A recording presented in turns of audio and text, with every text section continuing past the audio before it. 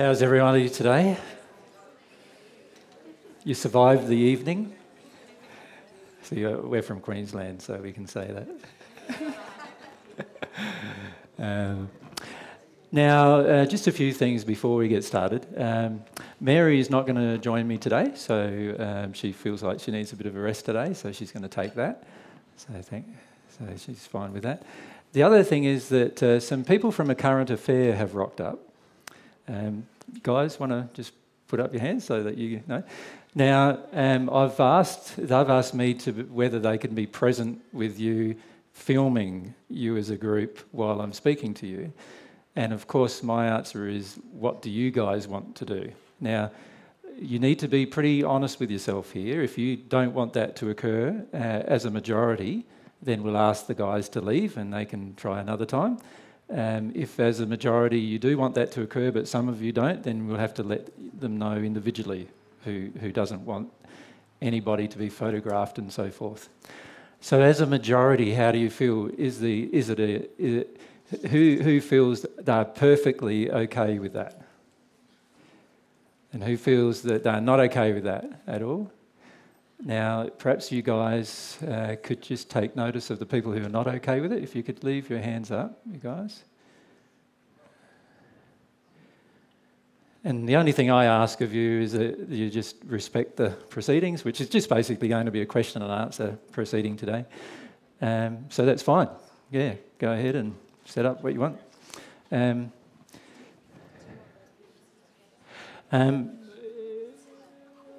The people who have put up your hands to not, it may help if you do sit in one location or something like that together. Can you just put up your hands again for those of you who feel that you'd rather not?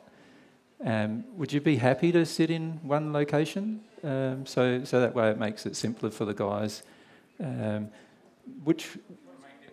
If you make it over here in this corner somewhere, yeah, then, yeah.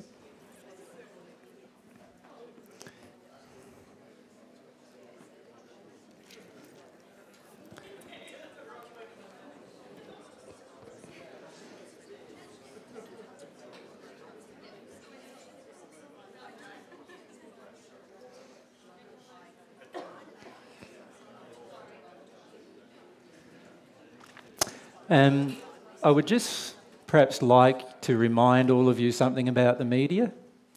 It's very rarely that they're focused on truth. And so you may find that while if many of you, I feel that many of you may be asked why you're here and things like that. Don't be surprised if only bits and pieces of your answer is used. They have a way of severely editing things to sound completely different to how you said them. And they're very good at it. So it's just something to remind you about.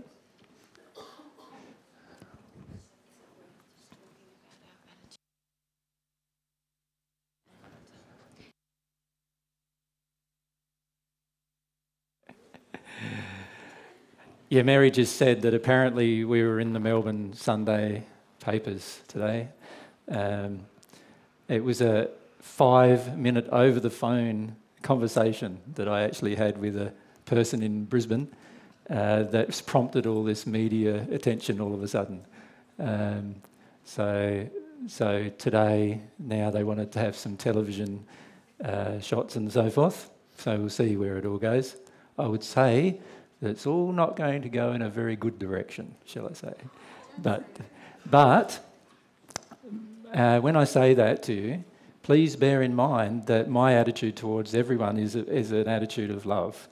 So, the people in the media are my brothers and sisters just as you are, and I'm going to treat them consistently just as I treat you. And also I feel that all of us can demonstrate love to them, no matter what the response is. And I feel if we do that, as things progress, then the love will eventually win out in the end. I'm a great believer that love cures all ills. Yeah? So that's how I feel. So while we can't really say that in the interim, well, already the media attention has been a little on the negative side, and and that's just often media outlets looking for a sensational story. And I suppose in some way my claim that I'm Jesus could be considered to be sensational. The thing is, I don't feel it's very sensational, so that's why I often wonder why they're interested in this little guy travelling around with his girl answering people's questions. But obviously there's more to it than that, and eventually I feel there'll be more of a desire for people in the world to know the truth rather than know the facade. So we'll see what happens there. Anyway, how you're all feeling now? Not the same as when you first walked in? That's a pity, if what you're feeling now is worse. How did you find yesterday? Good? Confronting?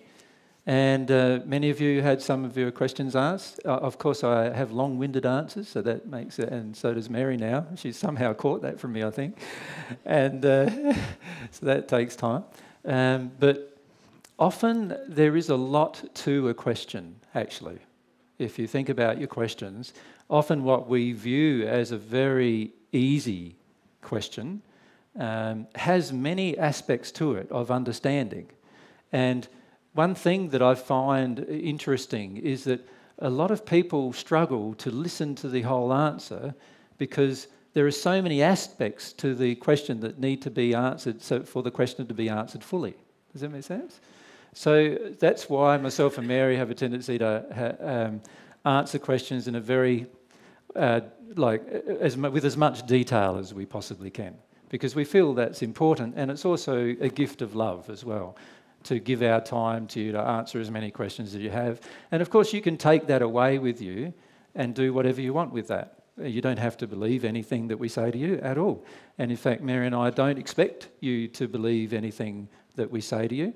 However, we do have an expectation in some ways. When I say an expectation, it's more of a general treatment of ourselves, in that if I treat you lovingly and you treat me lovingly, it really doesn't matter who agrees and who doesn't agree with what's being said. That's how I feel. And the key is learning how to love each other rather than all having the same opinion. Like we don't all have to have the same opinion, but we do need to understand a lot more about love as a human race. Don't you agree? So that's, to me, the focus. If we can learn more about love, and there's two forms of love. There's God's love that can enter your soul, and then there's your love, the love that you can nurture and develop towards other people. And if we can develop both forms of love, then it doesn't matter how much a person disagrees with another, they'll never go to war with them, they'll never get angry with them, they'll never fight with them, and all of those kind of things would never occur. Does that make sense? But as soon as we get out of harmony with love, then now we want to defend, or we want to get angry, or we're upset with people.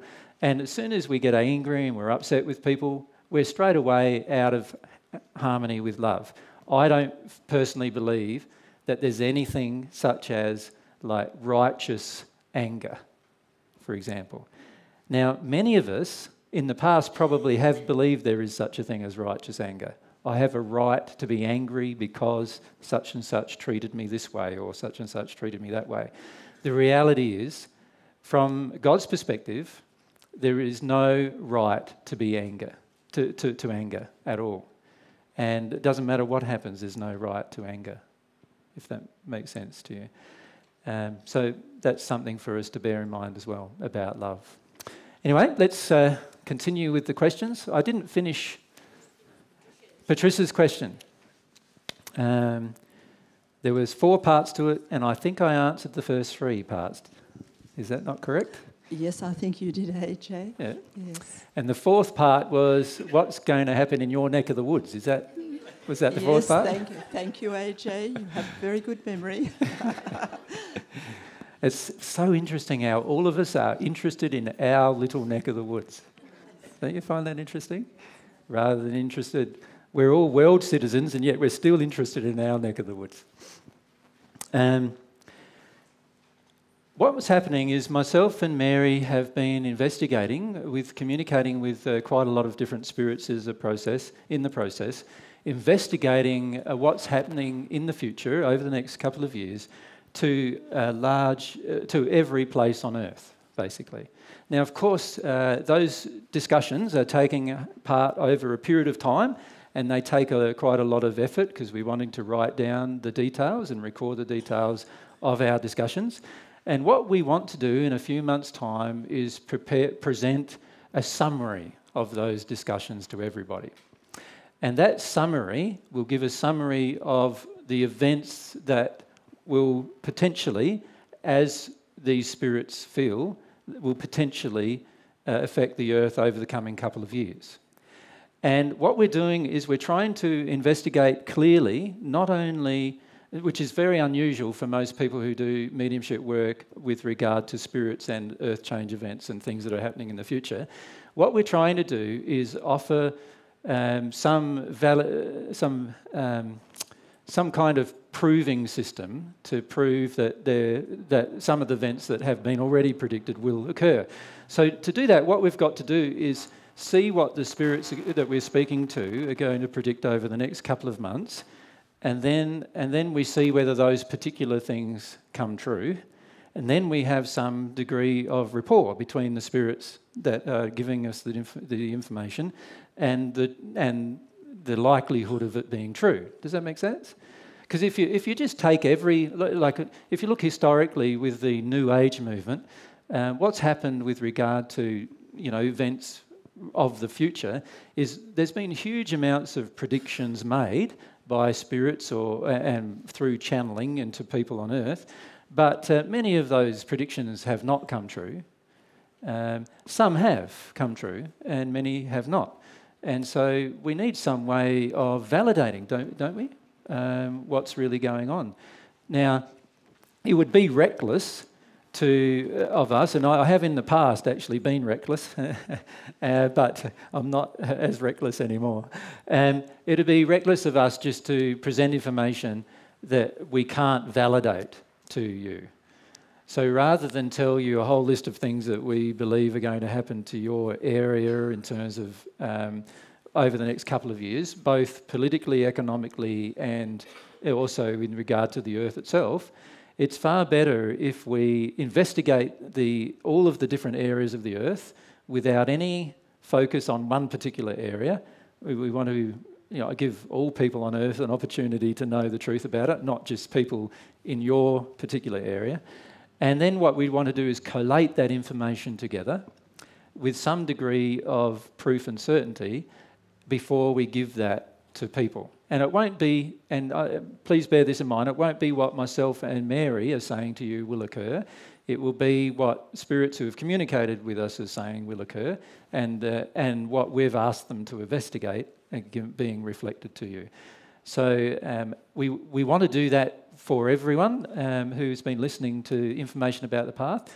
So rather than answer the question specifically for the Albury area, what we would prefer to do is go through this process where we've got all of those details, and what we want to do then is put those details in a written form on the website so that any person who's interested can download that information. Thank you, AJ. Is that all right? Thank you. No worries. That being said, many of you have had different dreams and different feelings about what's going to happen anyway, have you not? Now, can I just put to you though, we have emotional blockages preventing us from receiving information. So can I give you an illustration? Imagine this is your soul, and let's say in this case I'm a male soul, so it's a male.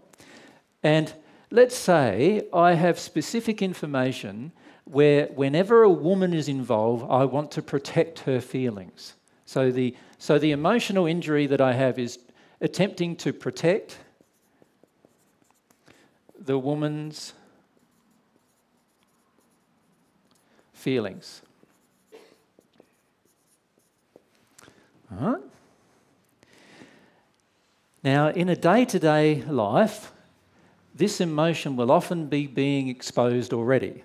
So in other words, I'm driving along the road, I almost have an accident, but I don't. I have a narrow escape. And then I think, wow, if I tell my wife, she'll just get freaked out, right? Because I want to protect her feeling of fear. I don't want her to feel afraid, you know? And so what I do is I don't tell her that it happened. I leave that bit out of the day, if you like. Right? And then when I'm protecting a woman's feelings, I overhear a conversation, let's say. I overhear a conversation where the people are conversing about my wife. Right? And it's not that good a conversation, you know. They're saying things about her that I know she wouldn't be very happy to hear. And because I want to protect her feelings, I don't say that bit of the day either. All right? Now, what's actually happening is that basically I'm not yet really being totally honest and open with my wife, am I? I'm withholding information from her to protect her feelings. Now, for some relationships, this gets even worse. The man goes off and has an affair. And then he tells himself, I can't tell my wife because she's going to freak out about that. And she's going to be really upset about that. And I'm going to protect her feelings. And so he doesn't tell her that either. Now, can you see how straight away there's not much truth going on in the relationship? And it just depends on the level of the events in their life as to how much he will actually expose to her. And he's saying to himself that it's all done to protect her feelings. Now, that might be true in the sense that he may have an emotional injury that he feels like he has to protect the woman's feelings at all costs. And many of us have learnt that from our mothers, have we not? How many of you would have an accident, come home and not tell your mother about it? You'd tell your dad, but not your mother. Like, Dad would accept it, Mum wouldn't, you know, Mum would be into you about it, so you don't tell her.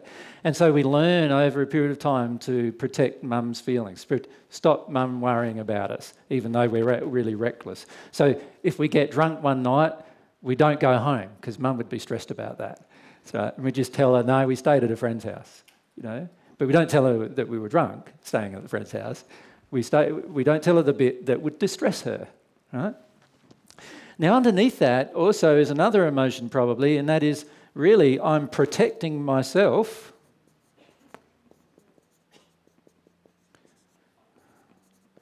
from Mum's fear or anger.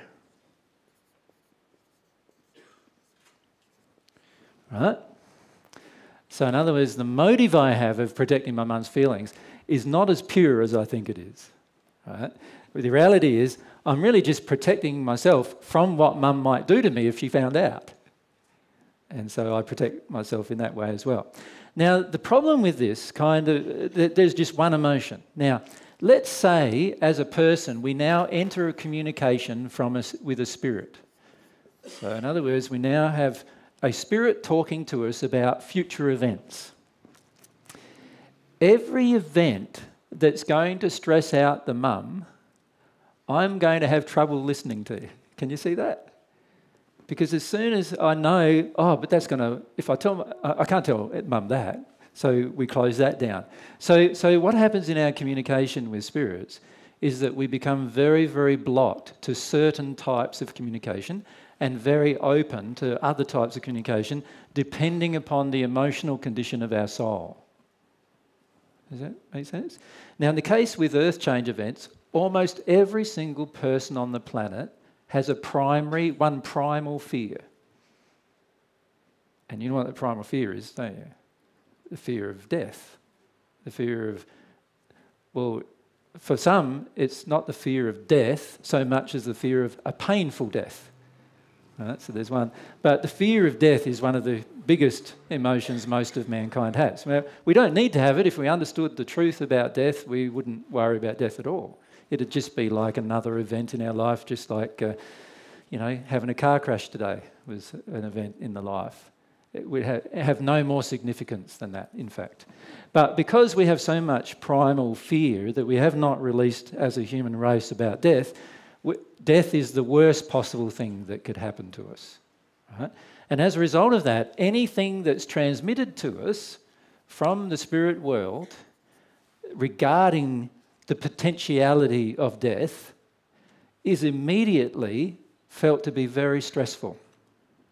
Have any of you guys seen a recent movie called Hereafter? Yeah? It's a good movie to watch. It's a Clint Eastwood movie that he put together. Really good movie. It's about, I won't tell you too much, because if you haven't seen it, you know, I'm spoiling the whole story for you. But it's about a man who basically does not want to channel information because he's tired of channeling information about death to people. And so as a result, he tries to run away from the gift of being able to hear from spirits and tell people the truth about what the spirits are saying.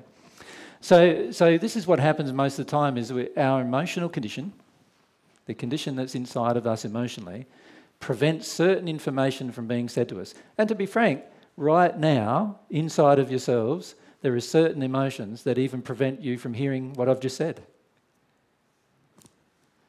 So if you've got a fear of spirit communication, a disbelief that it can occur, you've never had a personal experience of it, and you've never seen anybody that has had an accurate personal experience of it, or you've gone along to a medium who was just a fake, you know, like someone who just made up a whole story to suit it. If you have any of those experiences, the high likelihood is that you're going to dismiss that spirit communication can actually occur. Can you see that? And so even our belief system prevents us from being open enough to hear any new truth, whatever that truth may be.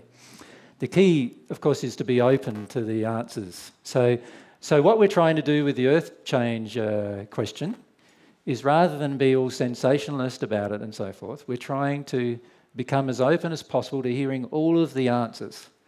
And we're trying to assist a group of people who we know are very good mediums to actually go through the process of reducing all of their fears so that the spirits who are trying to communicate them to them can actually communicate with some accuracy the future events. Does that make sense to everyone? Yeah. So that's why we want to have more information about that given at a later date. Yeah. Okay, any other questions? I know you're a fountain of questions, Patricia. Okay. May have a turn. Okay, let's go. And then across. This is just my warm-up question. Okay. It relates to what we were talking about yesterday with the different dimensions, and when you were explaining about yourself and Mary returning in a soul union state. Yep. Is there potential, which you have mentioned, that we can be also in a soul union state, but be in our separate bodies of our soulmates while we're on the earth? Totally.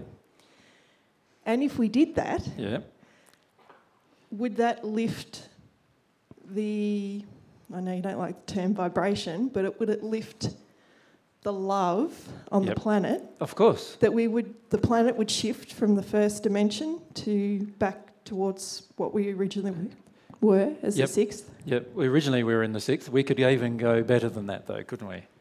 If more and more people embraced love, we could actually do better than that. But yes, what you say is definitely the truth. You see, the issue is that the condition of the planet is dependent upon each of us as individuals. It's our desire to love that determines how the whole planet works and operates. Remember yesterday I said how there's a whole lot of unloving systems on the earth, many of which we live in day to day and we just accept because we've become so attuned to accepting things that are unloving. And so what we do is we accept, that, I saw this guy, yelling and screaming at his partner this morning, and I just accept that as a fact of life, and I accept this as a fact of life, and I accept all these other things. I accept the spanking of children, fact of life, and we accept all of these different events. But when we actually tune into them with our feelings and feelings of love, we go, wow, that child really got hammered. And not only that, actually that child was being assaulted by its own parent.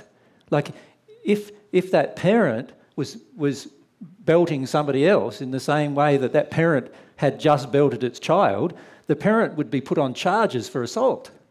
And yet, the parent, we accept, treating the child in the same manner, in the same, like the rage and the violence, we accept it towards the child. And we have a lot of acceptance towards a lot of things for the same manner, for the same reason. Where we wouldn't accept the treatment of me treating you in that manner, but if I'm treating my child in that manner, I'll let get away with it, basically. As a society, we let everybody get away with it. And so there's obviously a lot of tolerance for unloving behaviour. Now, there's a difference between tolerance for unloving behaviour or intolerance to unloving behaviour and actually loving the person through their unloving behaviour. So I'm not suggesting just because now I notice the parent assaulting his child that I now feel like assaulting the parent, you know, and giving the parent something for, or yelling at the parent or telling off the parent or whatever. What I'm suggesting is we need to understand the causal emotional reason why the parent decides to assault the child in the manner, and we need to assist the parent to not do that anymore. And if that parent doesn't desire to do that and continues to assault his child, then we need to do something about it, just as we would if that person continued to assault an adult. We need to do something about that. So what we need to do on the earth is we need to all start focusing more and more on what would love do, what's the underlying principle here about what love would do. Now, obviously, imagine, so here's the earth. At the moment, the earth and the people on the earth still tolerate to a large degree unloving behaviour, not only towards each other, but also parents tolerate it towards their own children, and also society tolerates it from one culture to another. So in other words, we have a lot of racial tensions where whole races tolerate, you know, one race feels that race I do need to punish somehow, and I have anger with that race. And so there's a lot of racial intolerance. There's also a lot of economic intolerance, where people who have more money don't tolerate the people with less money as much, or the people with less money judge the people with more money, and so forth. And then we have a lot of intolerance with regard to the whole worldwide issues, such as religion. So you look at how much religious intolerance there is. So every religion's meant to be about love, and yet they can't love each other. That's quite a lot of intolerance. Now, so on the earth, there's these great misunderstandings about love.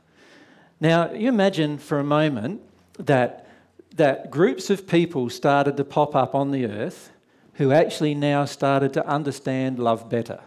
In other words, they understood that even this religious intolerance is not acceptable. Not acceptable for themselves anymore. Not for other people. What other people do is up to their will. But for themselves, they will no longer tolerate within themselves any intolerance of another for whatever reason. They will no longer tolerate within themselves any unloving behaviour towards another. They will no longer tolerate within themselves unlovingly treating their children, their family, their friends, their environment, even their environment, like things that are non-living in their environment, or things that are living in their environment, such as trees and animals and plants and so forth. They no longer tolerate unloving behaviour towards all those things. So we have a whole group of people now starting to understand that the way to start the revolution, if you like, towards love on the earth is to not worry about the tolerance of other people, but first to look at inside of each individual and go, as myself, so I look at myself and go, oh, why was I unloving in that circumstance or situation? Now, obviously, yesterday when I talked to you about the dimensions or the progressions of love, really what they are, aren't they? So, you know, we're in the first sphere on the earth here, and the second and third, fourth, fifth, and so forth, and there's all these dimensions, many of which have been proven by science, but they are actually dimensions of love. They're separated by varying boundaries of love, and obviously the boundary here is very different to the boundary here in the sense that we're growing in love as we progress. Now, if you imagine on the earth that maybe just a few people on earth arrived in the dimension, which is the eighth dimension, or the eighth sphere, which is called the time we're at one with God. So in other words, now we have all of God's opinions about how to treat every single person on the planet inside of us, automatically. We don't have to try, it just automatically happens. Just having a few people on earth in that condition would immensely change the face of the earth. Can you see that? In terms of how people would respond. But if you imagine that 100 people arrived in that condition. Now, this is not a soul union condition yet, because the soul union condition is a much higher condition again. But you imagine if 100 people just arrived in that condition, what would happen to the earth as a result? There would now be 100 people on earth who understood love completely, who got love in their heart, who knew how to practice love in every single situation, and they loved their enemies as much as they loved their friends, right? And they have no resistance to any, they have no intolerance within them. There's no resistance to any of their own emotions anymore in them, and so they no longer are intolerant of other people. They tolerate all sorts of behaviour, including a slap in the face, without actually responding to it. You imagine the power of that space. That's a very powerful space to be in. And the beauty of being in that space too is because of being at one with God, you're in this beautiful condition of love where you're permanently connected to God. So what that means is that you cannot be unloving. Do you follow me? You cannot be unloving in that space. So you imagine that, not being able to be unloving. Like just because it's automatic for you to do that. And not only that, you know that you are loved in that moment. Does that make sense? So in that moment, you know, no matter what's coming at you, no matter who dislikes you, no matter what they anger and rage and frustration and all the other things they project at you for staying in a condition of truth, you know that God still loves you. And you know that you're doing the right thing, being in a loving state the entire time. So you imagine being in that state for a moment, which is only a small part of what it means to be at one with God, and that's in the 8th dimension. So your question relating to the soul union state, imagine if many couples got into a soul union state with each other while they're still in two bodies on earth, and the effect of the love that that would have on the earth. It's going to be immensely powerful. And every single person has the opportunity to do that. Every single person. Any person on earth has the opportunity to do that. The problem is that most people historically haven't known how to do it, and so we don't do it. But we have the opportunity to do it. And so I suppose in some ways I'm painting a utopian picture, but the potentiality of that in terms of the effect on the earth can be immense and actually can transform our total environment. So, you know, all those unloving systems we talked about yesterday, you know, the unloving religious system where all these different religions all proclaim to have love, but they can't love each other. And the unloving political system where, you know, they don't even proclaim to have love, they just fight with each other and particularly fight with other countries, right? Then you have unloving economic systems where the people who are poor get poorer, so the people in the most poor parts of the world continue to have their resources taken from them and so forth and given to the people who already have a lot. And so we have this vast discrepancy in love going on in the economic system. And then if you look at every system, the environmental system, the energy system, almost any system you name, there's not much love in any of the systems. There is a lot of expedience in the system in the sense of like do what's easy to do or what seems to be easy. But in the end, I myself feel that actually love is the easiest thing to do, believe it or not. Because in the end, you get the penalty of the unloving behaviour automatically if you do unloving things. So why is there political uprisings in many countries right at this moment? The main reason is because the governments of those countries have had a history of unloving behaviour towards their people. And sooner or later, the people get sick of it. And many of them eventually revolt against the unloving behaviour.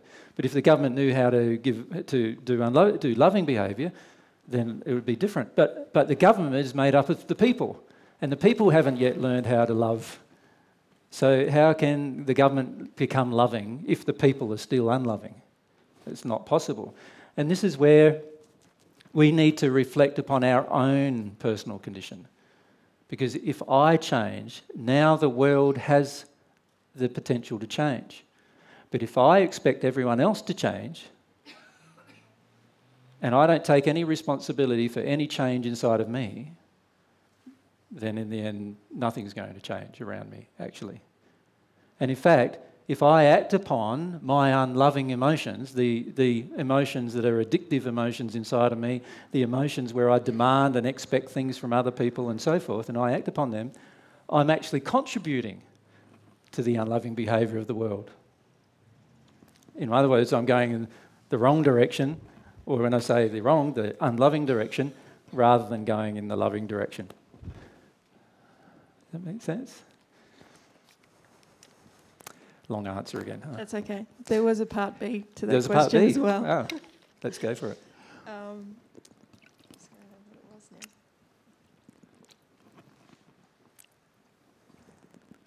now. No, it's all right. I've lost it. We've lost the part B. Sorry about that. It was good. That's possibly my fault. Too long an answer.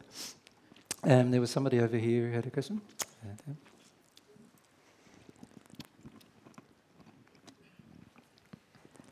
Sorry to get possibly back to where we were.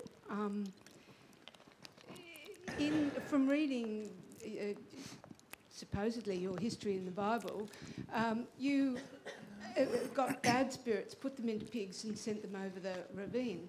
Does that mean that there are bad spirits that can talk to us? There are certainly bad spirits that can talk to you, but I did not put them into pigs and chuck them over a ravine. Oh, that was such a good story. Yeah, it's such a good story, but so how do we would a know man who speaks of love do such a thing to a heap of pigs? Good story. The pigs don't deserve it, do they? Sunday school story. So how do you discern whether you're hearing appropriate things that you should take notice of? A good question. Very good question. From spirits, you mean? Yes. Yeah, good question. And we had a bit of this discussion outside before the group began, actually. And I can explain to you what we need to do. Every single one of us, so if I draw one of us, every single one of us is surrounded by people. You're surrounded by people living on Earth. So let's put all the people living on the Earth over here. So there's both males and females living on Earth. Whoops. He's a cross-dresser. There's males and females living on Earth. But on top of that, there are males and females living in the spirit world, of course. Now, every single person, of course, who passes from this earth goes to the spirit world somewhere. Now, if we could remember that the spirit world is constructed in such a way that every single person goes to a location that befits, that is the most loving location for their soul development. So for example, a person who's been an axe murderer on earth, the most loving location where they can live is right down the bottom of the first dimension. And that area in the spirit world is called the hells. Now, it's not fiery torment or anything like that, but it is a location that befits the soul condition of the person who has been so unloving as to murder other people. And then there's a second dimension and a third dimension and a fourth dimension and so forth. And the reality is that actually the earth itself exists still within the same sort of environment, if you like, spiritual environment and moral environment as the first dimension. So in other words, if we drew the earth would be appearing in this dimension, right? In terms of in that same way of feeling. The morality of the first dimension matches the morality on earth. In other words, there are many murderers who still would like to murder in the first dimension who have passed over. And in fact, every time we have capital punishment of a murderer, we're sending a murderer into the lower of the first dimension, still with the desire in his heart to murder. You know, he still has, because that hasn't been usually taken out just through being punished. So the earth itself has a range, and then at the top of the range on the earth is generally people who are very, very giving to others. And you could say that they might sort of be more into the second dimension of the spirit world, where they've sort of gotten rid of a lot of their own rage and anger, and they're now in a place where they're quite a lot of peace, and they are loving in their general demeanour towards other people, right?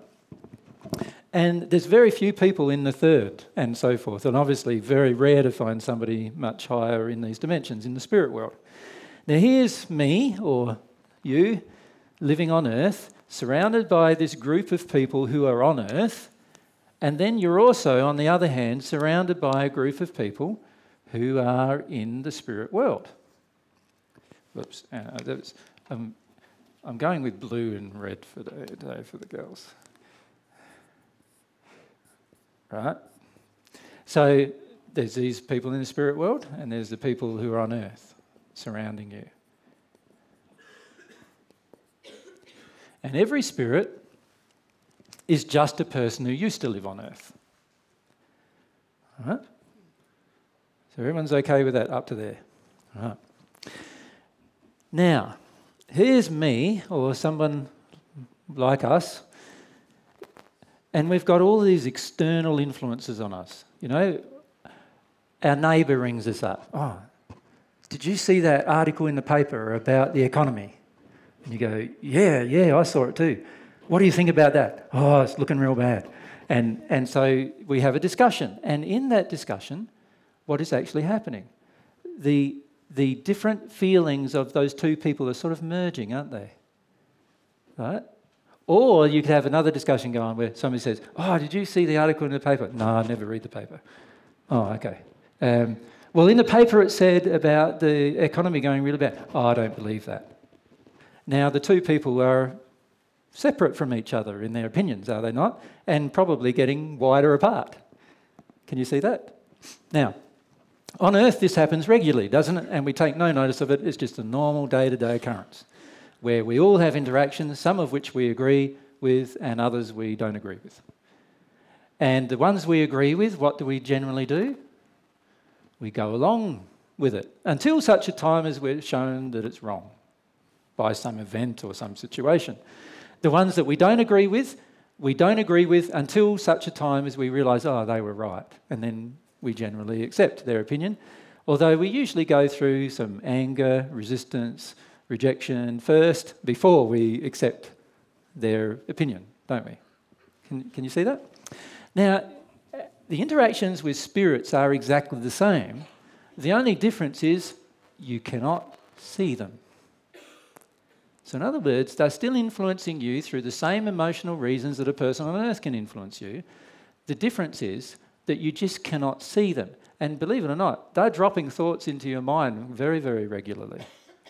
You just cannot see them doing it. It's very interesting when you meet up with a person or a group of persons who can actually see spirits the same way as they can see people, right? There are quite a lot of people on earth now who are getting into that condition where they see people and spirits as almost identical. And in fact, what often happens for those people, we know one lady in Greece, she's given up trying to get her driver's licence because she'd be driving along the road and she'd see a woman walking across the road with a pram and she'd put on the brakes and scream to a halt and, you know, cause some major traffic congestion behind her and as a result, and it was a spirit walking across the road. And everyone's beefing her, saying, what are you, crazy? What's going on? And she'd be riding along on the back of the motorbike of her boyfriend, and she's only about 20, 21, something like that. And she'd say, stop, stop, stop, stop. She'd start shaking him, and then he'd be going, what's wrong, and drive straight through the spirit, right, that she could see was walking across the road. So naturally, she's struggling to go and get a licence as a result of that. But she sees spirits as much as she sees people. And it's very interesting when she's around, because she actually sees the spirit dropping the thought into the person. We were sitting down in a discussion with about 30 people in Greece last time we were there, and this one girl was describing, as it was occurring, every spirit that was dropping a thought into every person who was actually present.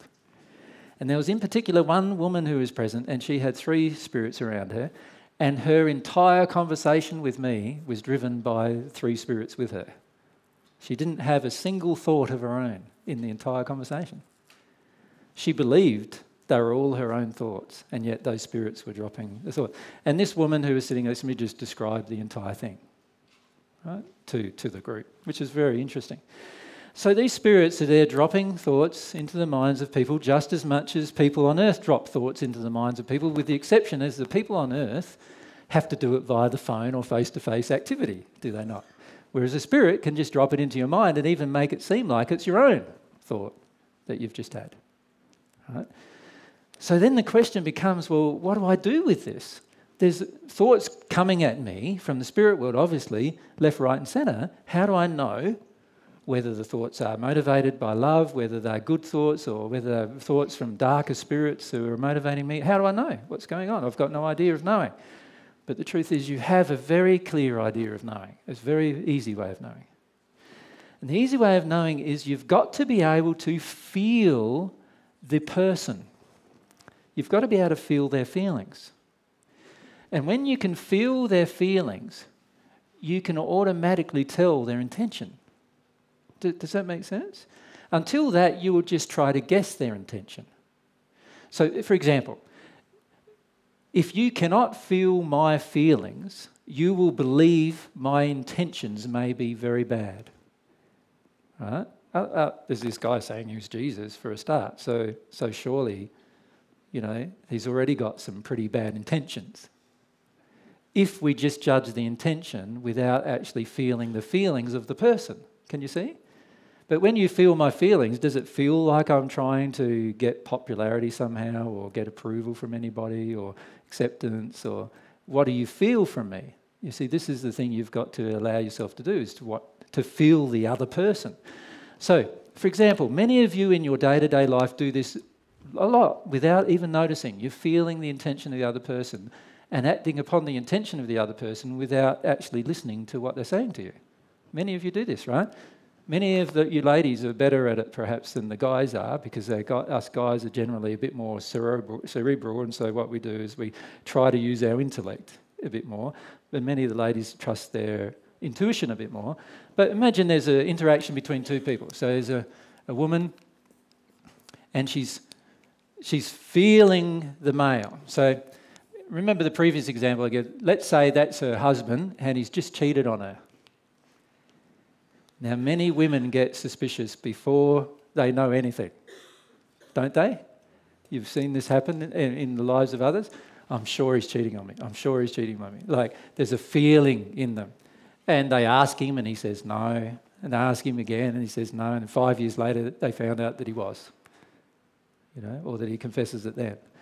Now, how did she know? She knew because she could feel something in him that she didn't trust. And see, this is what we often do with our feelings. What we do is we feel something from a person and we go, no, yeah, logically that doesn't make any sense, and I don't have any reason to believe that about that person, but there's just something a bit off that I can't trust. Right? Now, the problem is that we could actually have a group of spirits influencing even that thought. Oh, don't trust that person, or trust this person, or don't trust that person and trust this person. So what we need to do is become so sensitive to our feelings, our own feelings, that we can tell the difference between our own feelings and the feelings of people around us. Do you understand what I mean by that? See, many of us are not that sensitive to the difference between our own feelings and people around us. For example, some of us walk through life with hardly any fear, and the only time we feel afraid is when people around us feel afraid. And then we start feeling afraid.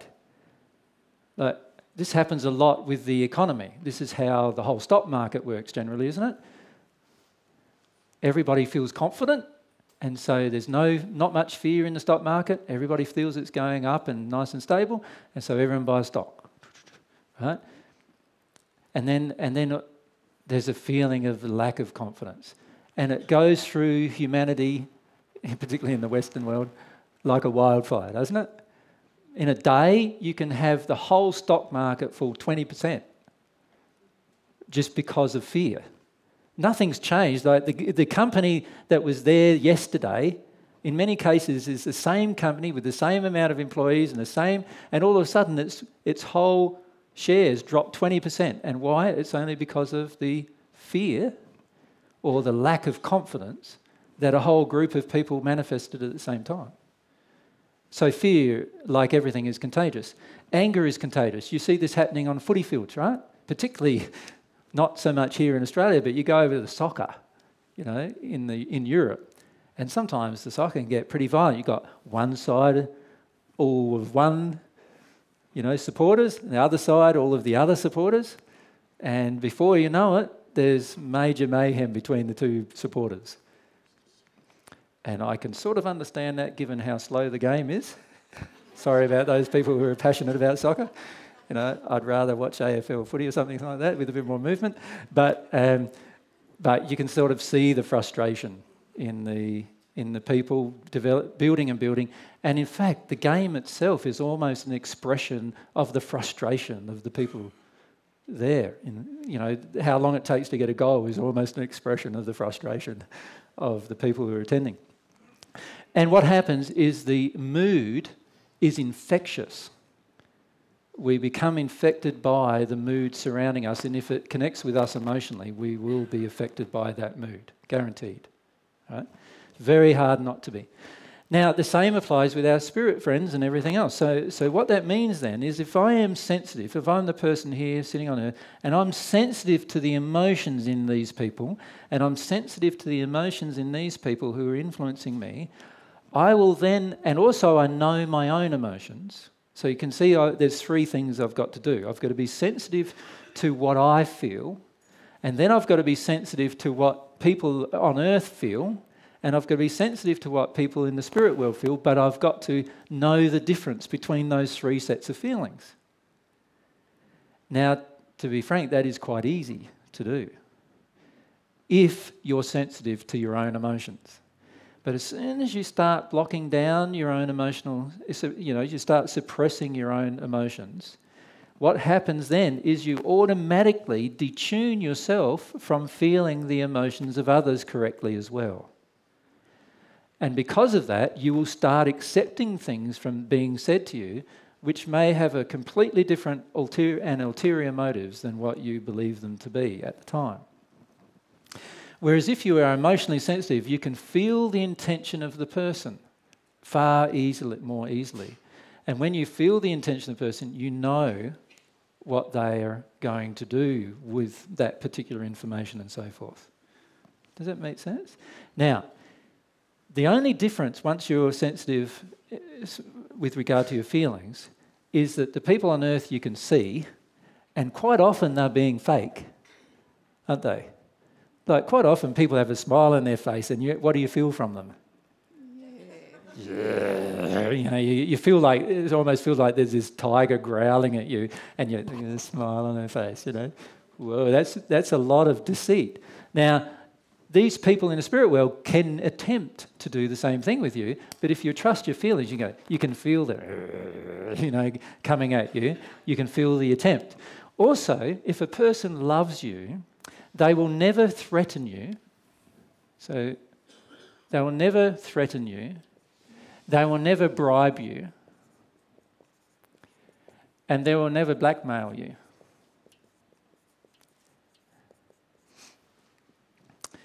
And so you can feel generally when a person on earth attempts to do this through the different things. So our parents usually are quite good at it, right? And often as parents we become quite good at it because we don't understand any other way of controlling our children. So what we do is we use a smooth presentation of bribery with a few threats and then final punishment just to induce the end result. Does that make sense? How many of us have done that with our children? I know I have, right? So we have this final, we have this this punishment, and the bribe is the carrot, in front of the horse that leads him along. So, and we often do this with our children. We revert between these two states, none of which, by the way, are loving, actually. They are a measure of our own frustration trying to understand what's going on with our child that we have no understanding about often. And many of us, when we're new parents, go, yeah, that's probably true. You know, the new parent, the first child was the test drive, the test run of bringing up, and then after that we tried to apply the same thing to the second child, and of course that never worked because they're a different person and a different personality. So we got to get to a point where we didn't really understand what to do with children at all, and in a lot of ways we gave up and got back and reverted back to these two methods of control. So threaten them when things get when they get out of hand, and bribe them when everything's, you know, or to get them to do things that are good. Of course, it doesn't develop the child's soul very much, but in fact it actually harms them, but that's what we do. Now, threats and bribery, because we learned them very, very young, we carry them through most of our life. And unbeknown to us, many times we're threatening other people or trying to bribe them. Right? I had a lady from a current affair ring me this morning, and she tried many bribes. That's what happened this morning in our conversation. Like, you know, I can feel her intention, and her intention is very different to the story I got from her words. But because of the cycle of threats and bribery that she has been used to all of her life, she has come to use that as a part of getting a story. And many of us do this, like even unconsciously, with our children, with our parents, particularly with our parents and children, our family relationships, we do this. Now, if a person attempts to use threats and bribes on us, whether they are on the earth or in the spirit world, they are not in a loving state. In other words, their intention isn't to give us a gift of their love. Their intention is something else. And if I'm sensitive to the feelings coming from them, the threat or the bribe, then I go, okay, I can feel the bribe now. I can feel the threat now. Okay, how much can I trust what's going on now if I'm feeling a bribe or a threat? Now, interestingly, spirits have gotten to use these bribes and threats as much as, and perhaps more so even, than people who are on earth do. Because they are the most effective way of influencing a person on earth to do something they want them to do. So if I can't feel the intention of the spirit, can you see, no matter, they might be saying, oh, I can tell you exactly what's going to happen to you tomorrow. And sure enough, the majority of spirits in the spirit world, unless they've just recently arrived in the spirit world, the majority would be able to tell you exactly what's going to happen to you tomorrow. Right? It doesn't mean that their intention is good telling you. They can just tell you because they can see and foresee, based on all of the different conditions around you that you can't see, they can predict it to a large degree, what's going to happen to you. Does that make sense? And so what they do is they then tell you, but they tell you in order to get you hooked into them. Because once you're hooked into them, now they can start telling you things that you will actually do because they've told you you're going to do them. Do you understand? You see, it's like if I suggest, if I'm in a position of authority with you and I tell you, tomorrow this is going to happen with you, and tomorrow, lo and behold, without your planning, it happens, the next thing I tell you, you're going to trust a lot more, aren't you? And then the next thing I tell you, you're going to trust a lot more than that, and so forth, until we have so much rapport that I could tell you a lie and you'd probably still go ahead and do it. Can you see? And if you can't feel my intention, if you can't feel the feelings coming out of me towards you, you're not going to know the difference. Can you see that? You're going to automatically do something that in the end you would regret. So what we've got to do is we've got to learn to feel the feelings of every person around us. To do that, we have to be open to feeling our own. That's the only thing we can do. If I reject all of my own feelings, it's going to be very, very hard for me to feel accurately the feelings of others. Does that make sense?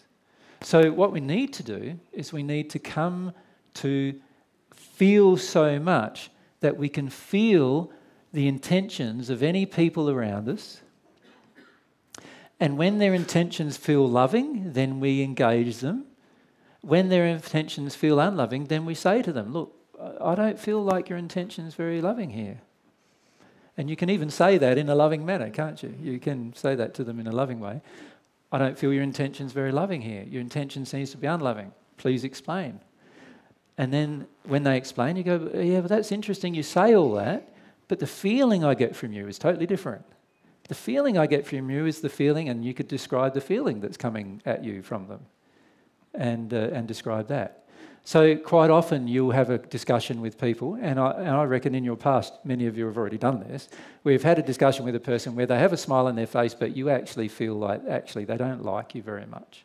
How many of you have felt that? That person doesn't like me. Yeah, almost all of us, right? That person doesn't like me, but they got a smile on their face and they're acting like they like me. Now, I don't know about you, but I would find that person quite difficult to trust. Can you see? If they have a feeling they don't like me, then why have they got the smile in their face?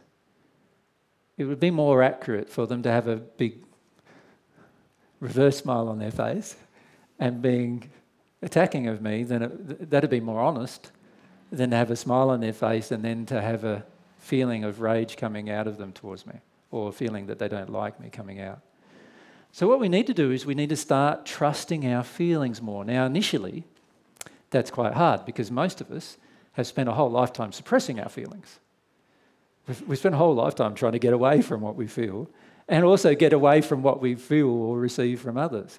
So a lot of times when we get that feeling, oh, they don't like me, we won't even acknowledge it. How many times have you sat there with a person knowing they don't like you and you still continue the conversation? Most of us have done that in our life where we've sat there in a conversation knowing the other person doesn't like us, and yet we've just sat there, taken the I don't like you barrage coming from their soul because there's a smile on their face and we don't know what else to do. Right? Now, if we're in this feeling place, we would go, no, hang on a sec. The feeling I get from you is that you don't like me. Can we talk about that? Do you know why you don't like me? Well, what are you feeling, really? Because the smile on your face is very, very different to what I'm feeling from you. Yeah? The Beatles wrote a good song about it, right? Do you remember the Beatles song, Eleanor Rigby? She leaves her face in a jar by the door.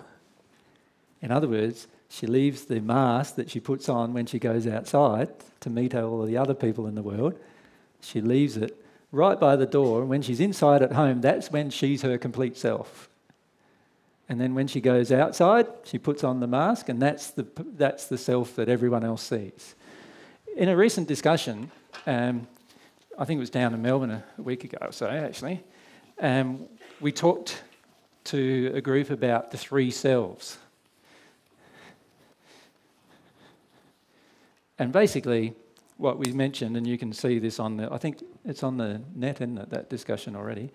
There's the three selves. There's our real self that God created. So God created our real self, most of which most of us have no idea about yet. Then our parents created our injured self.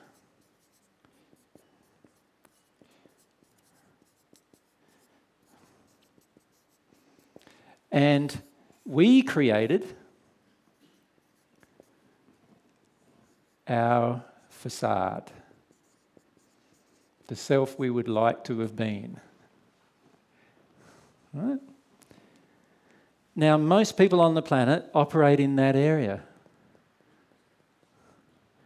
where they're not real even towards themselves, about themselves, where they're operating in what they would like them to believe about themselves.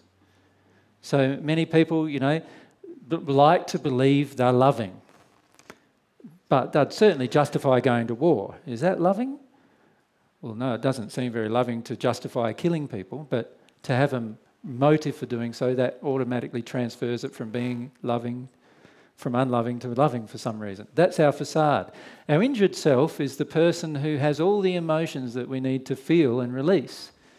But most of us don't even get there, to that injured self. We spend most of our time in our facade. We rarely get to our injured self to feel and release the emotions that cause us to actually become more open and understanding of the world we live in. And once we've felt and released that self, we get to the self that God created us to be, which is a very, very amazing person for every single individual. Right? But unfortunately, most of us never get to that point until well into the spirit world. Right? Because we've spent a life on earth living in our facade most of the time, and then when we pass over, often we're confronted with our injured self. How we're confronted is we look in the mirror and our actual reflection in the mirror tells us our own condition.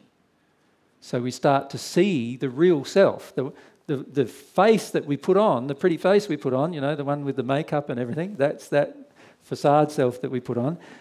That facade self is destroyed in the process of dying in many cases. Now, for many, it's still not destroyed. There's many people in the spirit world who attempt to live the facade by denying any examination of themselves. But once they start the examination of themselves, they start seeing the complete injured self. And once they process through that emotionally, they now get to be very, very close to the person and eventually the person that God created them to be, which is a very amazing individual. Now, if you apply that to the situation with spirits, most spirits who are trying to influence us on the earth in a negative direction are still in their facade self. They're still attempting to use exactly the same techniques that they've always used on earth in order to manipulate people on earth to do what they want, which is exactly what most people on earth do. See, most people on earth use techniques to manipulate other people who are close to them to do what they want. Right? You know, one form of manipulation, if I own a business, is to market the business. So AJ's saying marketing a business is now a manipulation. Yes, I am. The reason why is that it's an attempt to change the person's mind without them knowing the full facts necessarily. Right? So you see a lot of marketing. What does it do? So, like the marketing of Coke, can you imagine this? Coke marketing says this is 7 or 8 teaspoons of sugar with a bit of water and a chemical mixed in. Do you see any one of the Coke advertisements saying that to you? And it actually costs us more to produce that than it does this bottle of water, but we're going to charge more for the water than we are for the Coke. Can you see them saying that to you ever? Right? Has any one of you seen there's another interesting movie, I think, that expands your mind a bit called, it's a teenage movie actually. It's called Interstate 60. You ever heard of that? Well worth going to your video store and having a watch. In this movie, there's a man he's basically chosen for his entire life to expose truth. And any person who is not truthful with him, he actually is right down the line with. And in the movie, I won't tell you much more than that, in the movie you see how far down the line he is with regard to somebody telling him the truth or sticking to an agreement with him. And it's quite funny, actually, where it goes. But the truth is, unfortunately, on the earth, we are often not in a condition of truth with other people because we're in our facade and we want something from them and they want something from us and we go, yeah, am I willing to give them what they want so that I get what... Oh, yeah, I am. So I give them what they want so that I get what we want. And nobody's really giving gifts anymore of love. We are all in an emotional bartering system. Does that make sense? Now, we want to get away from an emotional bartering system if we want to love. But unfortunately, many spirits who have passed over are also in an emotional bartering system with us. And unless we can feel their facade and feel their real feelings, their injured self and their God self, unless we can feel that, it's going to be very hard for us to determine the difference of when a spirit comes to talk to us about something, of determining the difference of whether they're loving us or they're actually using us. And this is why dealing with our own, getting closer to God and dealing with your own emotions is also so important in your relationship with spirits. But the main question I would ask, if I can't do that, and I would suggest that we all want to get to the stage where we can do that, but if I can't do that, in the interim, I need to ask myself a question. I just need to ask myself, did that seem like a loving interaction? That's all I need to ask myself. So in other words, a spirit comes along and says, and implies to you that we should go in this direction. And you stop for a moment and say, why do you want to go there? And they say, don't question it. Now, does that seem like a loving thing to say to you? Don't question it. You're allowed to question anything, are you not? And if a spirit really loves you, wouldn't they let you question it? But they'd want you to question it in a loving manner, wouldn't they? Not in an attacking manner or a stupid way. They'd want you to be open-minded enough to question it in a loving manner. But they'd be open to you questioning, wouldn't they? Of course. Yeah. So allow yourself to ask the question. Whoever is influencing me, whether they're on the earth or in the spirit world, does it feel to me like their intention was loving? If it doesn't feel like the intention was loving, just say to them, look, at the moment, I don't feel like your intention is loving. And I don't know why I don't feel that, but I don't. And can we just leave that and we'll come back to it another time? If you don't know. You can easily do that, can't you? So my suggestion is, do that until such a time as you can feel everyone around you. And when you can feel everyone around you, you will no longer need to worry about what a person's intention is or not. You will feel them so strongly that you will automatically know how to interact with them. Yes, I can see all of that. Yep. But yesterday you were saying to one of the ladies, you don't rely totally on yourself. Is there not a way that you could ask for guidance in this? Of course. God is always willing to guide you, but unfortunately, God is also limited by your own emotional capacity to guide you. So this is you. God is always there, willing to answer every single longing you have from your soul, which is every single prayer you have. God's willing to answer in a direct manner.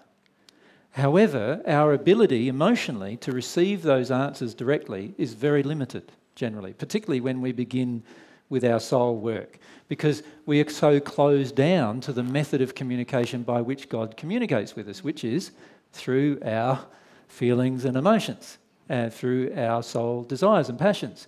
And so while we can certainly initially, and in fact my feelings are always take to God every single thing, we need to be aware that there are external influences upon us limited by our own personal condition. So we've got to do two things. We've got to trust God first, and then secondly, we've got to learn how to feel so that we can accurately feel the responses of every single person around us. Yeah? And I would call that, so if you think about the divine love path altogether, it's really three things. It's having a longing for God's love. So that is a longing that comes from your heart, right, to God to receive God's love. And it has to be a pure longing. It can't be a longing that's manipulative, or controlling, Damn you, God, give me your love, that kind of thing. But also we often have that emotion, like going towards God of, why doesn't God love me anyway? And why should I have to long for it? We have a lot of anger and rage with God. And we're going to have to deal with those things before we can have a real strong longing for God's love. The second thing we need to have a longing for is a longing for God's truth. Now, what I mean by longing for God's truth is we must long with all of our heart to receive truth that we personally, at this point, don't agree with. Because trust me, if we agreed with all of God's truth, we would already be very, very close to God, and we wouldn't even need to ask the question of what is true and what is not, right? And it's by longing for God's truth that we actually give up the right of our own truth. And that doesn't mean that we're easily led. In fact, it's quite the opposite. We are open to all sorts of indications of truth, but only the stuff that becomes a part of our personal experience do we actually embrace. If we long for God's truth, we are content to actually give up our own truth in deference to a much larger truth. So in other words, your truth might be that you're quite angry with your next door neighbour because he keeps on chopping down his trees and letting them fall over onto your yard, and you have to go and pick them up. And that's your truth. God's truth is that you must love your enemy. That's God's truth. Do you see? Now, I have to now have some process of giving up my hatred of my neighbour in deference to God's truth. And that process is going to be an emotional process because I've obviously got an emotion of anger towards my neighbour. So therefore, there must be an emotion that I'm going to have to release in order to love my neighbour again. Right? That's what it means to long for God's truth, to be able to actually give up what we want to do in deference to what the loving thing is to do, and actually then address the emotion in us that causes us to take the unloving action. Does that make sense? And then the third thing is to be humble to your own emotions in particular.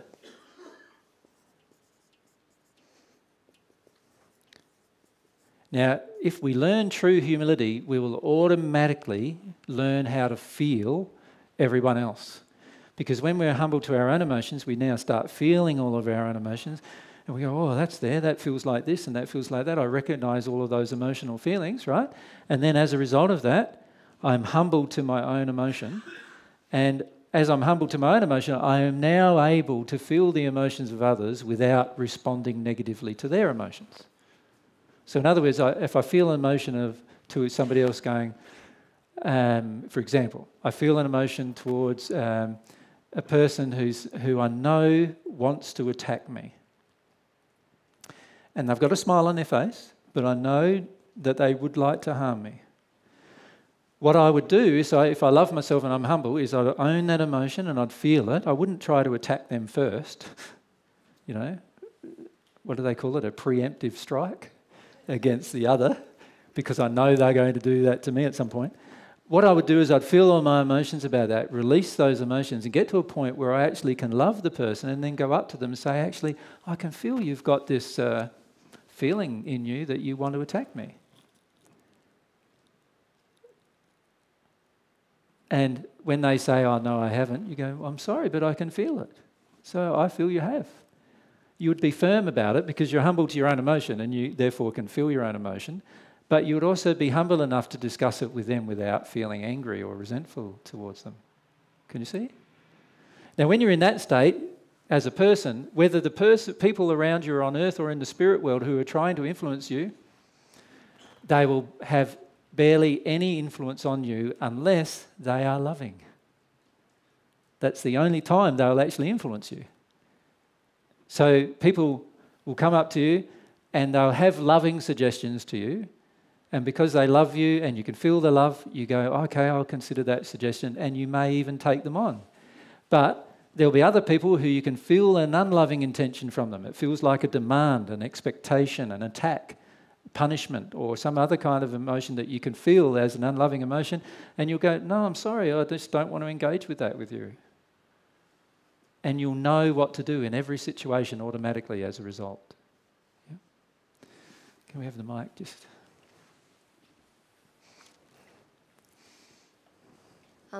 In a very practical way, there is a situation where a woman's come and kissed and hugged me, and I've confronted that I feel the emotion of, she's got the smile on her face, is there something that you're feeling angry with me about? No, complete denial, and didn't want to take that issue or discuss that any further. Yep. Now, every time I see her, there's a kiss and a hug, hello. It doesn't feel authentic at all to me to engage in a loving embrace, yet am I being judgmental or am I restraining or withholding love or truth? Well, I feel you're withholding truth Because if a person come up to me and said that, and I said that to them the first time, and I can feel, yeah, the kiss and hug's all fake, and then they come up to me again and try to do the same thing, I wouldn't be accepting the second kiss and hug. I'd be saying, hang on a sec, just stop for a moment. I still feel the same emotion from you. You're giving me a kiss and hug, but actually you don't like me very much. And I feel it very strongly. Yet they don't want to go there because it would create an interruption in friendship. It's like it's based on the whole facade. Exactly. Yeah. And you could then say to them, I don't want my relationships to be based upon a facade. I want my relationships to be based upon truth. So what's going on between us? I want to know what's going on. Now, if you don't want to do that with me, then I feel we're not going to be very close until you want to work that out. So there's plenty of people who come up to me and say, say they have one set of emotions and I feel them, I go, sorry, it's a completely other set of emotions. And then I raise that with them. Usually if I raise it with them and they don't want to talk about it, they don't come up to me again. But if they come up to me again, I say, well, what about the last time? Have you dealt with that yet? and actually, I will continue at that every time they come up. Every time. And a lot of people get very annoyed with me as a result, right? Even as I see her approaching, I'm always confronted with, now I can say, I actually can't open my arms to embrace you because I still am feeling an inauthentic exchange. However, the question I'd ask you, though, is why haven't you already said this? You see, there's a fear in you. Well, someone actually said that we can't feel somebody else's emotions when we're in so much error within ourselves, so maybe it's my... Well, I asked all of you a question where you've felt the emotion of someone who doesn't like you smiling at you, and almost all of you put up your hand that you've had a situation where you've actually felt that. So the reality is you can feel other people's emotions. Yeah. And in fact, as children, we were so sensitive to feeling another person's emotions that in a lot of times we shut down our own emotion so much in order to please the other emotion. Many of us have learnt to do that too. So yes, I do agree that we need to increase our sensitivity to the emotion, both our own and other people. But as you do that, many of you are not even trusting the process right from the beginning.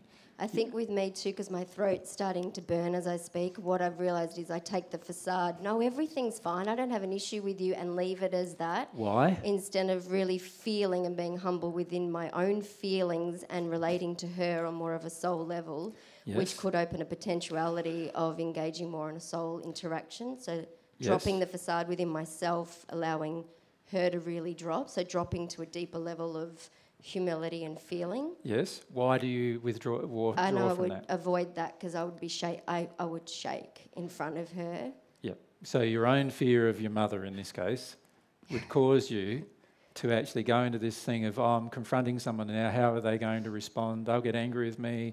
I'm trying to now prevent their anger. And why am I preventing their anger? Because I'm trying to prevent my response to anger, which is fear.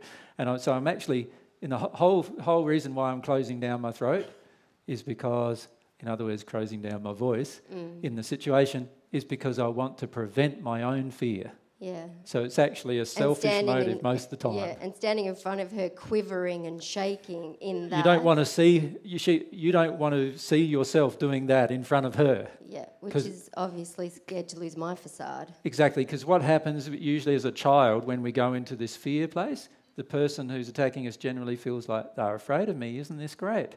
Let's hammer them some more. And most of us as a child got hammered quite a lot by being in fear, so we learnt to put on this real, bravado, like anger. Instead, we used anger as the defence of our fear. Whereas we've got to now unlearn that. We've got to learn now to let our fear be present and just be humble.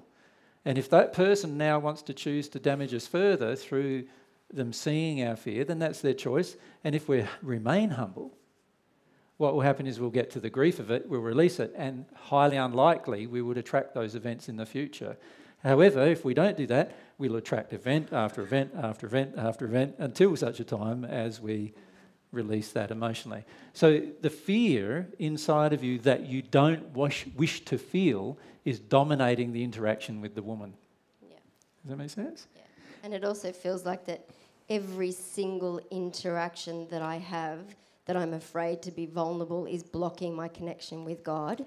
So it firstly blocks your connection with yourself. And whenever you block your connection with yourself, it's instantaneous that every other connection gets blocked. So it'd be far more powerful to confront every inauthentic relationship than sit in my room and pray for an hour. Exactly. Yep. Exactly. And in fact, if you set your intention, that is automatically the prayer to do that. And in the process, you'll bring the situations to you and eventually heal that emotion. And once you've healed that emotion, you'll feel free for the first time. I did it twice this week with 2 other people, and I was literally jumping like a child afterwards in such exhilaration. Yeah. And I asked God, who else do I have an inauthentic relationship? And now this girl's just popped up as you talk about it. Exactly. Thank you. The issue we face is that if we love, you'll be surprised about the power of it when you love in a pure manner. You'll be surprised about the power. You see, most of us are in the fear so much that we're so afraid to be truthful and loving. And because of that, we are not truthful and loving. We do things that are not truthful and loving. We're not as open as we could be. We're not as honest as we could be. We're not forthright. We're not exposed. We don't expose our true feelings. We don't expose our emotions to other people. We try to close them all down and suppress them and act a bit cool and all those kind of things. And as a result of all of that, we are presenting the inauthentic self. And as a result, we're going to get the inauthentic self back. So this is where, if you really want to have close relationships in your life, really close relationships in your life, the first person that needs to be authentic, loving and truthful is ourself. And once we do that, you'll start finding that other people around you will automatically feel like doing that with you. That's why a lot of you, many people who meet me actually, come up to me and confess their darkest secrets just in the first meeting, right? Why would they do that? Because inside of themselves they can feel that I'm open with them and also I'm not going to judge their feelings, right? So they come up to me and talk to me about their feelings. But many of them have not even told their wife that they have or their husband that they have that feeling. Why? Because they can feel the judgment that's present automatically. They can feel the inauthenticity of the relationship already. So the key is to engage authentic relationships. Engage the people around you in an authentic way. Everyone, children, parents, everyone around you. Now, initially, that's going to be quite confronting, isn't it, to them? Yeah? But after a while, everyone around you will just love it because they know they're getting the real self. They know they're getting the real person. They know they don't have to fake anything. They know they don't have to try. They know they're going to be loved no matter how they're, what they do in their life. Right? They still know they're going to be loved even if they don't like you. That's pretty reliable, isn't it? So in the end, it can be a very beautiful place that you create. And people become very attracted to that, like bees to a honeypot, as the saying goes, or moths to a flame, They're attracted to that love that's demonstrated to them, despite themselves. Many of you have been attracted to come along to meetings like this despite yourself, yes? This guy thinks he's Jesus. This is already a problem, right? Before anything else begins, and it's only a lot of times the openness, my openness and my love that comes out in these discussions with people that you observe that then causes the attraction. Does that make sense? And that's what you will feel with everyone around you if you're authentic with everyone around you. It's the same thing. It's a matter of being authentic, truthful, honest, open, loving with everyone around you. And if it comes from your heart, they'll feel that from your heart and they go, oh, I'm attracted to them. I don't even really know why, Like they seem a bit crazy to me, but I'm still attracted to them, like I don't understand. And they have some way out beliefs, they way out beliefs there. And they believe in spirits, can talk to them and things like that. But I still feel attracted to them. I don't understand why. And it's because of the authentic presentation of yourself that people will be attracted to. That's what I meant in the first century when I said, let your light shine to the world. Like, not under a basket. Don't hide yourself under the basket. Don't put yourself in the unauthentic self that I was talking about earlier. Hide yourself. Be your authentic self. And also learn to, as you increase your love and truth, you'll become brighter and brighter, and people around you will just be attracted to that. Now, if a person's been on listening to the divine truth for years and been on the divine love path for years now, and every single person they talk to still rejects them, then the question has to be asked, am I living in my authentic self yet? Because if I was living in my authentic self, people would be attracted to me, not repelled. Do you follow? People are automatically attracted to people who live in their authentic self. So if I'm still getting rejected after years and years and years of doing it, then I've got to start questioning whether I'm really in my authentic self yet or not. Have I really done much work on living in love and truth yet? Let's go. And then over here, is there another mic over here? If you leave your hand up so Anto can bring the mic down. Hello. How you doing? Good. How are you? Good. 2,000 years ago, Yep. you got very close to God. 4 questions. How? Let me write some of them down. That way I remember them. How did I get close to God? Yes. I just rubbed off the answer. Right. That's how. Okay. Yeah. In the sphere. All I did was those 3 things. Right. That's all. Thank you. Yep. In the sphere 10, when you arrived up there, Yep. how did you get to 20? By applying the same 3 things. Right. Yep. Thank you. Today. Yep. EJ, how much time, how much energy, how much love, how much determination do you put into being close to God? And how do you actually do that? Okay.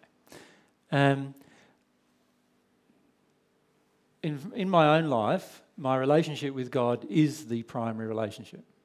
So all of my energy and determination goes primarily into that relationship first.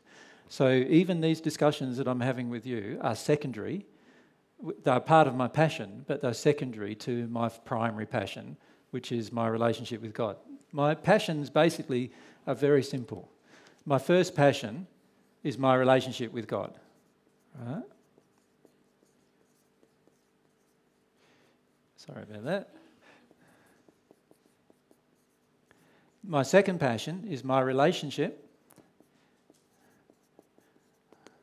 with myself. And in myself, don't forget, I include my other half. Right. So in other words, my relationship with my soulmate is a part of my relationship with myself, and therefore my relationship with Mary is a primary passion. So, but secondary to my relationship with God. In other words, if in my relationship with Mary I have a conflict with my relationship with God, my relationship with God takes primary precedence every time. Does that make sense? Oh, yes. Yep. And then thirdly, my other passions are whatever I want to do with my life. So they're down here, right? But what I've found is if I put my relationship with God as the primary motivating force in my own personal life, every other thing that I desire to do, I finish up doing, ironically. And that's what I meant in the first century by seek first God's kingdom and all these other things will be added to you. You see, what we often do is we seek first the relationship with our partner, first children, other things. Some of us don't even seek anything with people. We seek first relationship with our money supplier or our bank or whatever. And we often put a lot of effort into that. And I've had a bit of my life this time where I actually tried doing that. It wasn't very satisfactory in the sense that it didn't satisfy my heart very much. Once I focus my primary relationship with God and I do those other 3 things that I had written there, every single bit of progression I have ever made in my entire life has been based upon putting God first. And it doesn't mean subjecting myself to God's will as people think it means.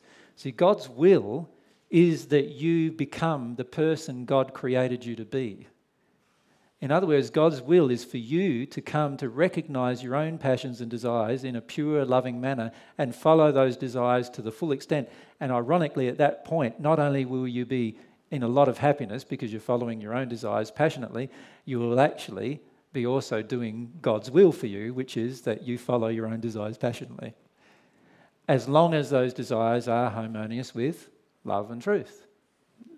So my focus has always been that first, the relationship with God, and then secondly, my relationship with myself includes the other half of myself.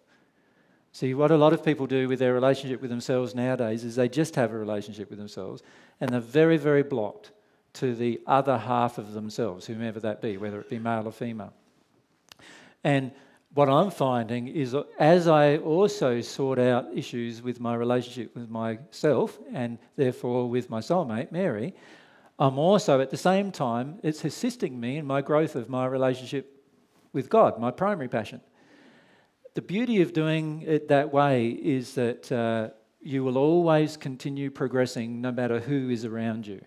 See, what happens for a lot of people is they go along in life progressing until such a time as they are happy with or contented with all of their current relationships. The difference between that and myself is I am never content in the sense of content to remain the same in my relationship with God. In other words, I have a strong desire to continue growing my relationship with God, no matter how wonderful it already is. And I also have exactly the same passion and desire with my soulmate, to grow my relationship with my soulmate no matter how wonderful it is already. I still have a desire to continue to make it even more wonderful. And those two primary passions, along with those three things I mentioned, the longing for God's love, the longing for God's truth, and humility, are the things that have kept me growing for 2,000 years. Yeah? And it's only those things, actually, that have kept me growing. And I've observed in many others times when they have stopped. And primarily it's because of the lack of relationship with God or the lack of desire for it to increase in its capacity. So for myself, there's always a desire for it to continue increasing. Although I am very happy with what it is, I am also desirous of it improving. I want to know God even better than I do now, always.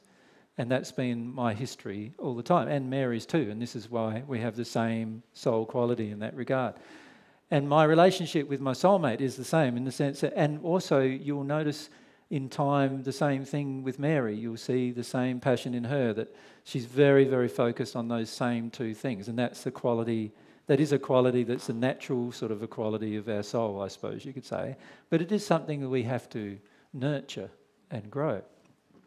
So my suggestion is if you want to continuously grow through the rest of your existence, they are the things to focus on.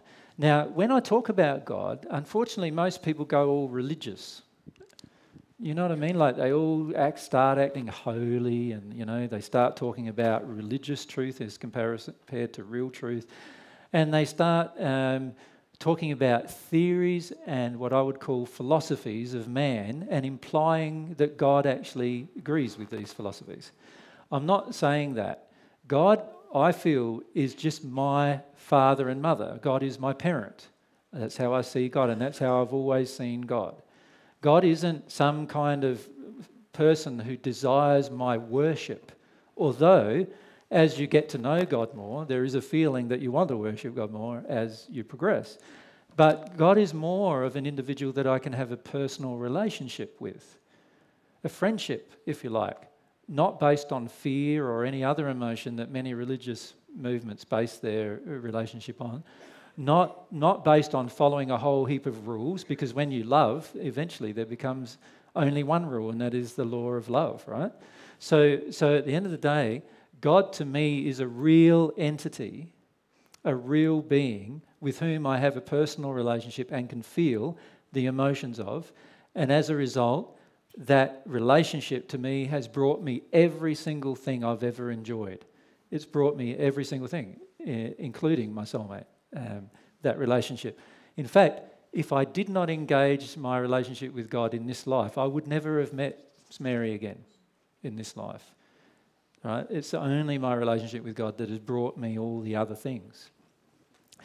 And what I'd like to do is encourage each of you to stop thinking about God as some kind of far-off religious idea and start thinking about God as your mother or your father, but not the kind of mother and father you've actually had in this life, but a kind of mother and father that far exceeds, in regards to love, any single person you could ever imagine spending time with. And that you, inside of yourself, have the capacity to experiment with receiving the love from that being. And all that I'm trying to do when I'm doing these seminars with people is encourage them to begin experimenting with the fact that they can receive God's love, and to begin experimenting with it to the point where they're willing to see what's blocking the reception of that love, and to actually give them some degree of confidence, if they really long for that love and really long for that truth, that it will come to them. And there is so much truth aside from that we can talk about, but this is the primary truth, I feel, that every single person on the planet at least needs to be presented with. They don't have to make the choice to do it. They just need to be presented with the idea of it, right? And then make their own decision as to what they wish to do. And all I'm attempting to do is to present each person I meet with the idea of it, because it's not an idea that we've really followed up on much on the planet. Many people have been religious, right? Many of you have been, have you not? Been religious or had some kind of religious background when you were a child, probably, for many of us. But when it comes to God, we still have this really obscure viewpoint that is very much tainted, as I said yesterday, by feelings of punishment and wrath, and also feelings that maybe God doesn't even exist. And in a recent discussion we did in Melbourne, I discussed how to find out whether God exists or not, and how to find out the truth about God. But until you're presented with the possibility that you could have a relationship with God if you wanted one, you're never going to try to have one. And it's not the kind of relationship that religion has actually presented to you. It's not like that, right? It's not going to create a sort of like a cult or a movement or anything like that. It's your personal relationship with God. It's got nothing to do with anyone else. Nothing to do with me or anyone else, right? And if you have that as your primary focus and that as your next focus, so your relationship with Jesus will come down in the list here somewhere. You follow me? Can you see the error straight away with most Christian thought? The relationship with Jesus is put there or there. Right? Straight away we're in error when we do that, you see? The relationship with Jesus should be coming same down as your relationship with anybody else who loves you, which will be way, way under the first two primary relationships that you will ever develop. The relationship with God and the relationship with yourself and your own mate. Yeah? So when you focus on your relationship with me, rather than focusing on your relationship with God and your soulmate and yourself, you're automatically out of harmony with what God's designed for you to experience in its purest form. Does that make sense? So let yourself go for those relationships and don't use anybody else as a substitution for those relationships. Right? Do you know what I mean by that? See, often we use our parents as a substitution for our relationship with God.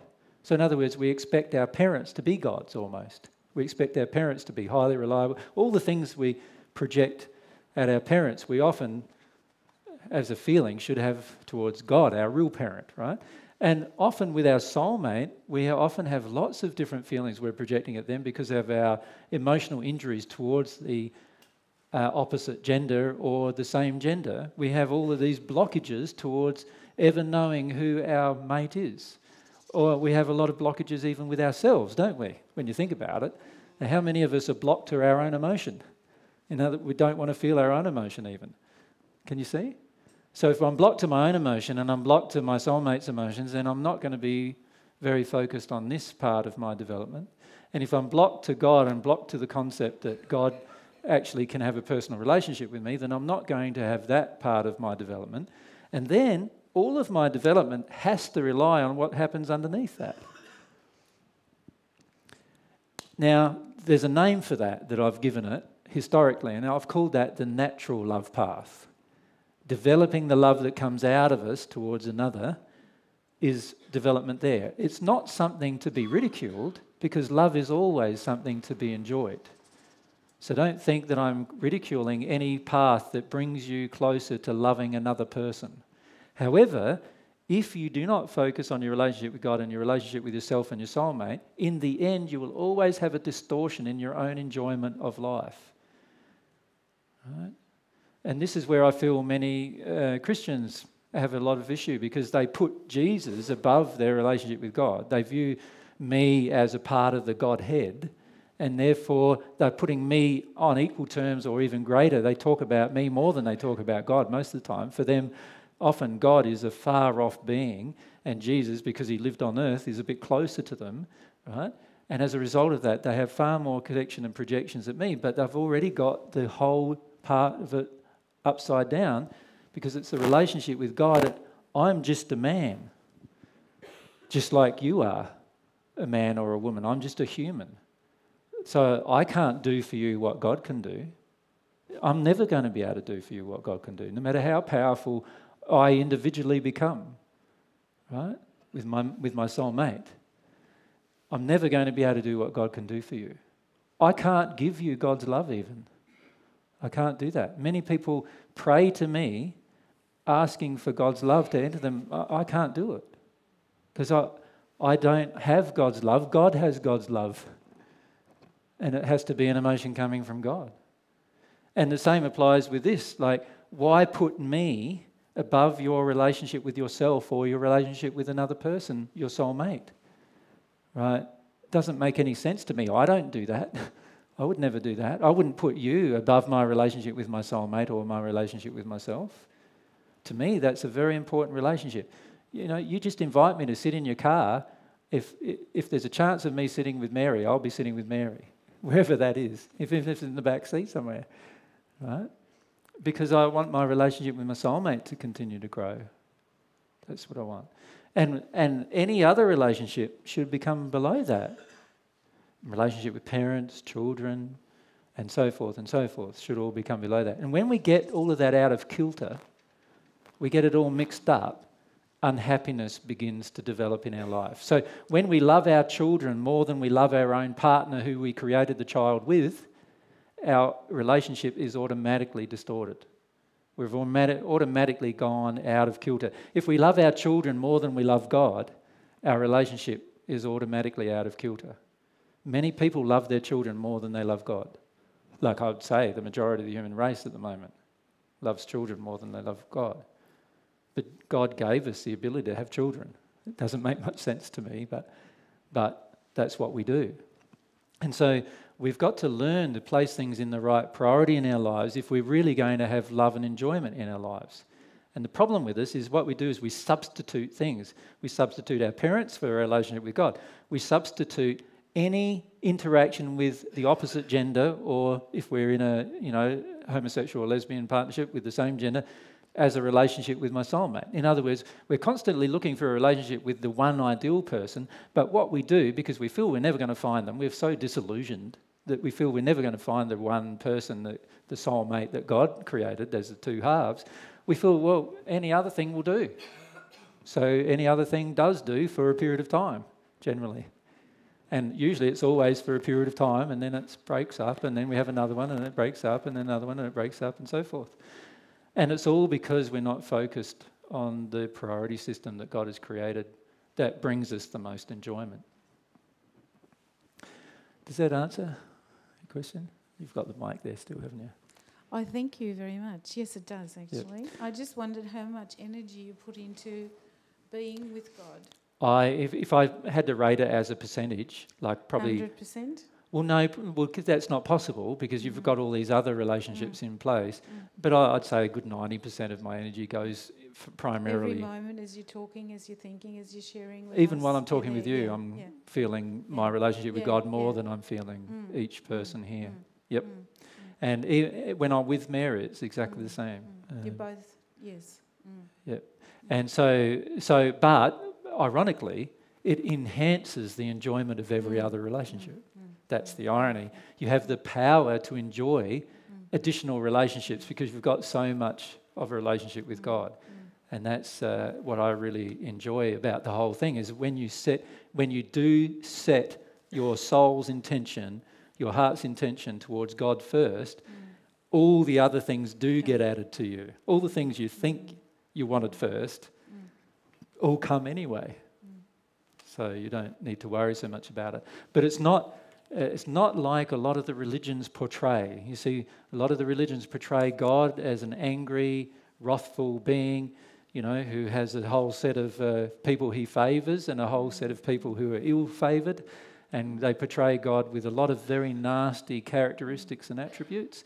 And as a result of that, they don't understand God and cannot connect to God. And therefore, they're left in this area down here where they're not connecting with God. They're not connecting themselves very well either, because connection with God enhances the connection with self. And so what they're doing is they're living in a place of fear most of the time rather than a place of love. And most religions fall into the same category in that they're all living in a place of fear. They're all like engendering fear even. You think of all the rules they have. How many of their rules are based around fear?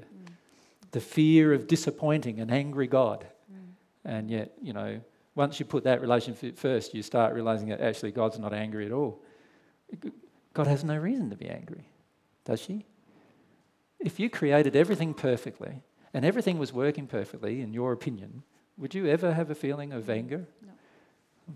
Why would God have a feeling of anger? God's never got a feeling of anger. Doesn't matter what you do. Would God give you free will and then tell you that something you did could make God angry? But God's exposing himself, if he does that, to everybody, him being angry with everyone. Does that make sense? If I give you the gift, if God gives you the gift, rather, of free will, not myself, if God gives you the gift of free will and then says to you, if you break this gift, I'm going to get angry with you, then God has now exposed himself to becoming angry with all of the world and all of the people in the spirit world, because all of them may choose to use their gift in a manner that disappoints God. But if God says to you, I give you the gift of free will, and God is perfectly happy no matter how you use it, you can see God would never be unhappy with any individual. And how wrong would it be actually to be unhappy with an individual who uses their free will, no matter how they use it, if you gave them the gift in the first place? It doesn't make much sense, does it? And yet we're often being told, God's going to be disappointed or angry. God's wrath is going to come down on you. All these different things. The whole Old Testament in the Bible is littered with all of that. And a fair bit of the New Testament, by the way, too. The book of Revelation, this whole portrayal of God as being this angry God who's going to come to punish the world and so forth. And it's all so wrong. However, what is the next stage that you're talking about in the next year and a half? What is that? Well, it's not God's punishment. No. It's the direct result of our own inability to listen to our own feelings as a human race. The average audience that comes along to one of the groups, I ask them, how many of them are aware through their own experience, like they've had personal dreams or they've had some kind of vision of some events coming up that they feel will be cataclysmic to the earth? How many people have personally experienced that? Now, usually in the audience, there's a good 5 to 10% of the entire audience that at least has had a personal experience of that. Now, if we were all listening to them, we'd be all going, yeah, that's pretty unusual. That all of those people who don't know each other all have the same thing going on. Well, how does that work? And they're all from different walks of life. They're all different individuals. Some are highly educated, some are not educated at all. Some are, been people who have been talking to spirits since their childhood. Others have had no spirit interaction whatsoever. You have people from all different religious backgrounds, and yet they're all thinking the same things. For goodness sake, we even have movies about it now, right? And we all just keep on going, nah, it's not going to happen, hey? It's not going to happen. And you don't need somebody else to tell you it's going to happen. The truth is many of you already know. Yep. However, as a single person, how Yep. do you counteract that? How do you counteract what? The creation that everyone else is creating around them. And I never want to counteract No. your creation. Why would you ever want to counteract another's creation? That's their free will in action. They're allowed to actually feel what they feel. However, if the planet is suffering and the world is suffering, our water system is suffering, Yep, our natural resources are depleted. I agree. Who do we change first? Myself. Myself is the only person I can change. So you let it all happen around you? Yes, of course. That's their free will in action. If I change myself, and a part of changing myself is embracing everything that I feel and everything that I know and everything that I believe through my relationship with God, and my passions and desires, that's all part of attaching to myself. And now I'm attached to God and attached to myself. I am just going to tell people freely. I don't care whether they're afraid or not afraid, and I don't care what they think of me, what their opinion is, if they think I'm nuts or not. I'm not going to care about any of that. I'm already attached to myself so strongly that actually I know what I believe. And no one else is going to very easily influence me unless they're coming from a condition of love. Then they can very easily influence me because I'll allow them, because that's my connection with myself. And so what I would do then is I would then go and, like my passion is, speak to the world about these truths. The world doesn't have to listen. In fact, if I'm invested emotionally in the world listening, then I've got a problem. Nobody has to listen because they all have free will. God's given them this gift.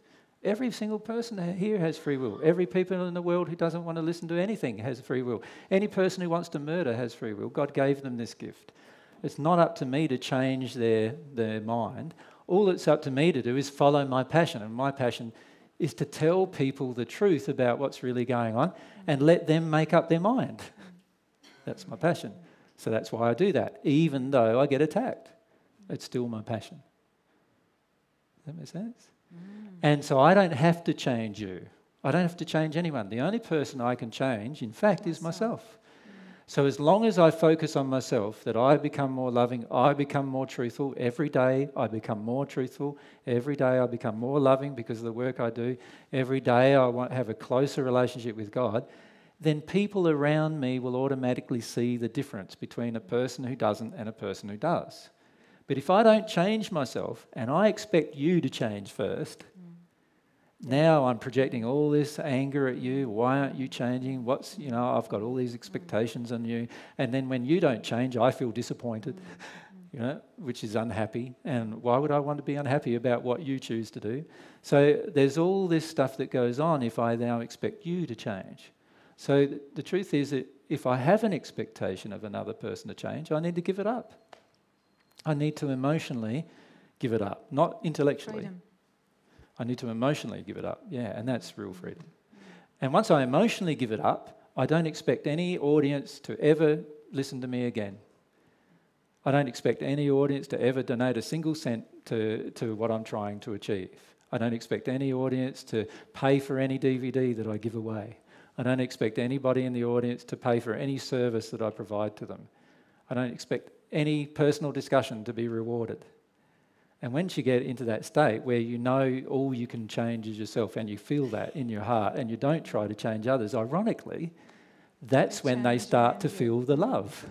They change around you. And that's where they feel like they want to change and they want to embrace the what seems to be a dream initially that can be a reality. So I don't have any feeling of making another person feel or think a certain thing.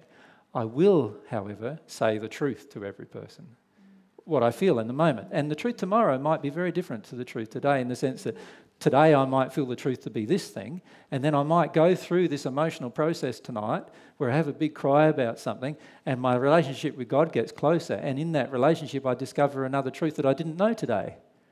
And then so tomorrow I'll tell you a different one, a different truth. Does that make sense? That too. And the only thing that I have to be very careful of, being a person that's telling these things, is I need to be careful that I'm open to correcting any untruth. That's all. And I do that as soon as I possibly can. Yep. And that's simple, hey? Yes. Isn't it? In a way, it's like, Oh, yes. it's not easy, but it's simple. Yeah. Thank you. All right, it's my pleasure. Appreciate that. Any other questions? Or is it time? It's probably time for a break, eh? It's about 3 o'clock, isn't it? Or 10 past or something. Is that about right? 5 past?